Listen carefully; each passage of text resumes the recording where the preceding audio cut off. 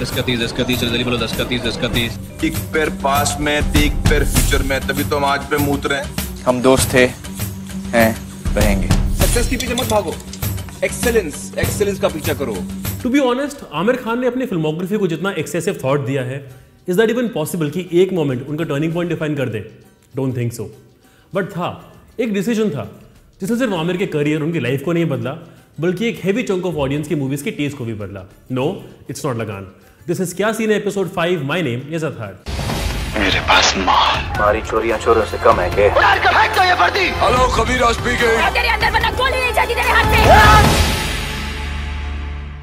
Like Salman में धमाके हैं कौन in 94 and Shahrukh भी DDLJ in 95, Aamir got his all-time blockbuster in the looks of Raja Hindustani in 96. But thankfully, वो stardom से unaffected रहे and made some decisions that were potentially ahead of their time. उन्हीं में से एक decision था Sarfarosh. Released 20 years ago, Aamir's career after Sarfarosh could be defined as pre and post Sarfarosh era. And how fabulous was this scene from the movie? और किस कौम की बात कर रहे हो तुम? तुम्हारी कौन सी कौम? अगर तुम मुसलमानों के बारे में बात कर रहे हो तो पाकिस्तान से ज्यादा मुसलमान तो यहाँ हिंदुस्तान में है। Widely considered as one of the best Hindi film climaxes, इस scene के glimpses I remember used to run in the promos. But पूरा का पूरा scene as a whole was so overpowering. ACP Rathod and his Mumbai crime branch team का hard-fought struggle to stop the growing insurgency, militancy and illegal supply of weapons in the country finally अपने end तक पहुंचता है when ACP Ajay यानी Aamir faces Gulfam Hasan played by the impeccably genius Naseeruddin Shah. गुलफाम हसन वैसे तो पाकिस्तान से आए गजल आर्टिस्ट हैं, but under this cover of cultural exchange he is actually following ISI के order two ways a proxy war in India. जब तक वो ठीक होगा हमारा माल वीरेन तक पहुंच चुका होगा। Ajay, who had been both a fan and a friend to Gulfam Hasan, has his only chance to nab him, लेकिन गुलफाम हसन के खिलाफ हमारे पास कोई ठोस सबूत नहीं है, छूट जाएगा साला। he plots his moves and is even successful in doing so.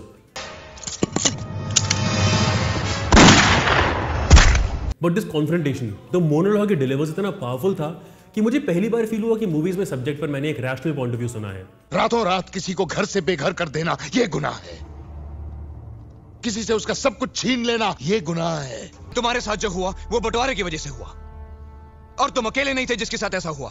लाखों लोग मारे गए, बेघर हुए, अनाथ हुए। लेकिन अफसोस की बात तो ये है कि कुछ लोग आज भी पहले जैसे हालात पैदा करना चाहते हैं, आज भी धर्म के नाम पे लोगों को बांटना चाहते हैं, लेकिन हम उन्हें कामयाब कभी नहीं होने देंगे, चाहे वो किसी भी धर्म के क्यों ना हो। हम चाहते हैं कि तुम और तुम्हारी आने वाली पुश्तें हमेशा याद रखें उन जुल्मों को जो हम पे और हमारी कौम पे हुए हैं। अगर तुम मुसलमानों के बारे में बात कर रहे हो तो पाकिस्तान से ज्यादा मुसलमान तो यहाँ हिंदुस्तान में है। तुम्हारी भेजी बंदूक से निकली गोलियां किसी का धर्म पूछकर से नहीं मारती, तुम्हारी गोलियों से मुसलमान भी मारे जाते हैं। आमिर खान जैसे कमर्शियल सिनेमा के पोस्टर बॉय से इतनी रियलिस्टिक परफॉर्मेंस देखना वो सच अ डिलाइट। तुम और ये मिर्ची सेठ, साला जिस थाली में खाता है उसी में छेद करता है। रुपयों की लालच में अपने देश को बेचने चला था हरामजादा। सरफरोश क्यों आमिर खान के लिए टर्निंग पॉइंट था, इसके बहुत सारे रीजंस हैं। सबसे बड़ा ये कि आमिर खान को अपनी स्ट्रेंथ पता चल गई। ही गॉट कन्विंस्ड दैट उनके लिए कंटेंट एंड स्टोरी से पहले कुछ नहीं आएगा। The fact that he chose to play this kind of a cop, माफ कीजिएगा, कभी-कभी सख्ती बरतनी पड़ती है, and not this,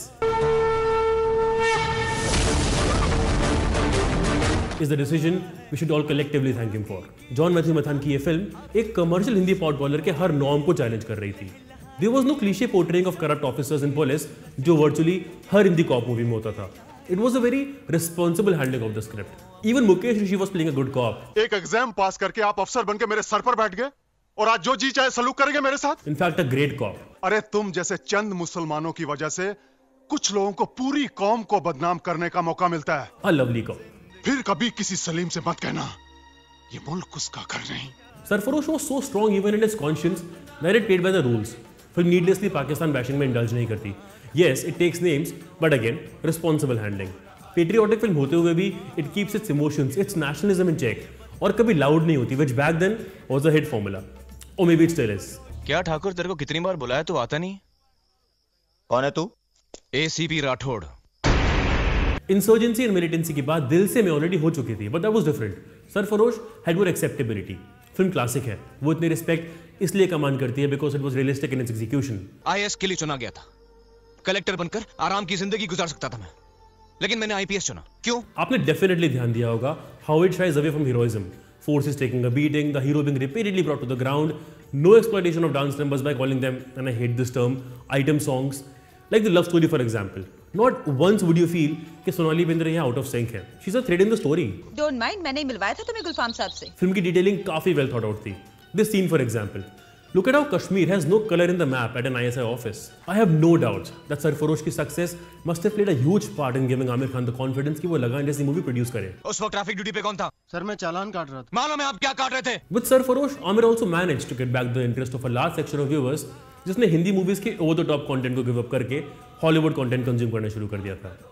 For a film like Sarfarosh that's gloriously stood the test of times, it was destined to be called a classic. After all, Nawazuddin Siddiqui का भी तो डेब्यू ही था. मैं बेकसूर हूं. आप भरोसा करो, मैंने कुछ नहीं किया. मेरे छोटे-छोटे से बच्चे हैं. ए चुप. Sarfarosh was like that hope जिसने establish किया कि it's not necessary to make creative compromises if you have to make your content sell. Bajirao Singham और चुलबुल पांडे के पॉपुलर वर्ल्ड में ACP Ajay router has a cult of his own, and that tells you what an impact moment this was for Aamir Khan.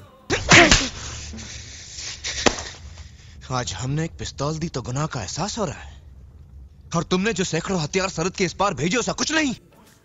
Please tell us your thoughts in the comments and follow me on Twitter. Here is my Twitter handle. क्या scene comes back next week. My name is Atharth. जिंदगी मौत ना बन जाए, संभालो यारो.